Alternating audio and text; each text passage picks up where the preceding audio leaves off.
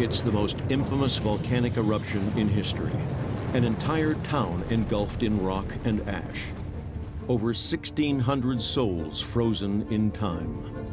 Today, Pompeii is one of the world's most important archaeological sites. A unique window into a lost Roman world. At the center, the victims, caught in the blast, their last agonizing moments preserved forever. Seared into the modern imagination is the death of a town, the bodies and the ruins, the final day of Pompeii.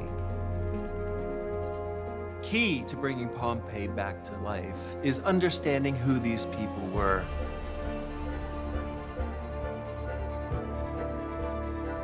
These are the people that inhabited Pompeii, and they do have stories to tell.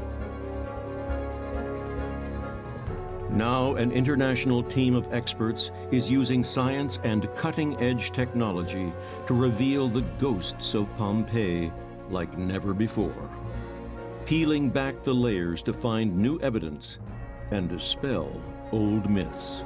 This was as much a surprise to you as it was to me. Absolutely. Inside long-locked storerooms and labs, they uncover never-before-seen artifacts and stories. We found the gladiator.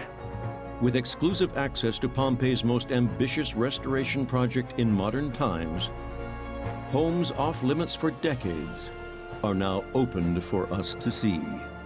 An inscription found here tells us that it was specifically for the best people. To uncover more, a team of specialist architects armed with the latest laser mapping technology creates stunning digital replicas of some of the buildings and produce the most accurate and detailed 3D map of Pompeii ever made, revealing for the first time an unrivaled image of what daily Roman life was really like. For while we know how the people of Pompeii died, this is a once-in-a-lifetime chance to reveal their life before death. Pompeii had a life. Pompeii had a biography. People populated this city. People lived here. It's up to us to understand the life of the city as much as we understand its death.